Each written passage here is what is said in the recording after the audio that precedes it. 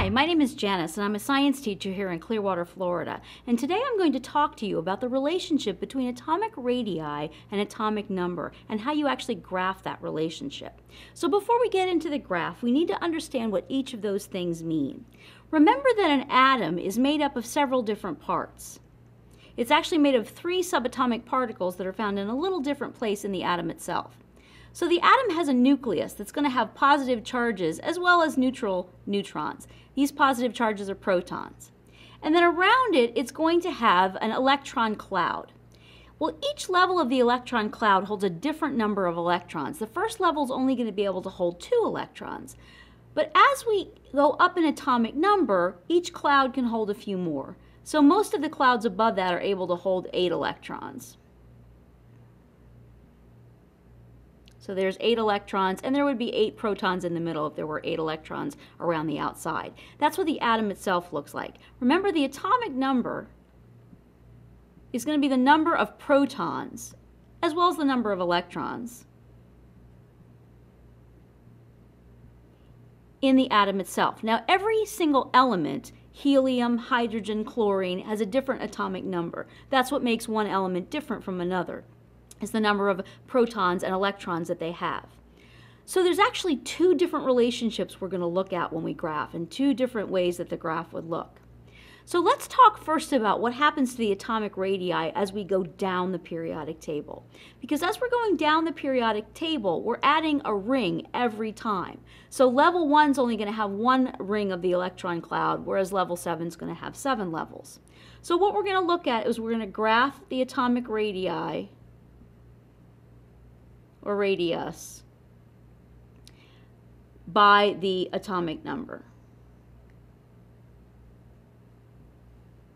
Now the radius, remember, is the distance from the center to the outside of a circle. So when we're talking about the radius of an atom, we're talking about the distance from the center of the nucleus to the outside of the electron cloud. So remember I said that as we go down the periodic table, as we go from level 1 over to level 7, the atomic number is increasing. And so the atomic radius is actually going to increase because we're adding rings. But that's not the only relationship. Remember, I said we're looking at 2 different factors. So as we go down the levels, we're getting a larger atomic radius. But within one row of the periodic table, something different happens.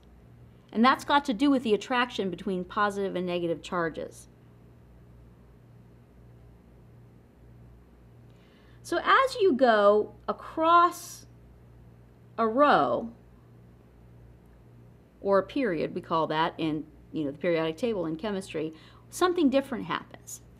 As I'm adding more protons and I'm adding more electrons, I'm actually increasing the amount of attraction between the inside and the outside of the circle. And so what's going to happen as I increase the attraction is that the size of the circle is actually going to shrink. It's going to get smaller. So instead of the radius going up like it did here, the radius is actually going to go down. So as you go down the periodic table, you add a ring, the radius increases, but as you go across the periodic table, the attraction between the protons and the electrons is getting larger, and so the atom itself is actually shrinking in because there's a lot of empty space in that electron cloud. The atom's going to shrink in, and so the radius is actually going to reduce. And that would be how you would graph the relationship between atomic radii and atomic number. I'm Janice from Clearwater. Have a great day.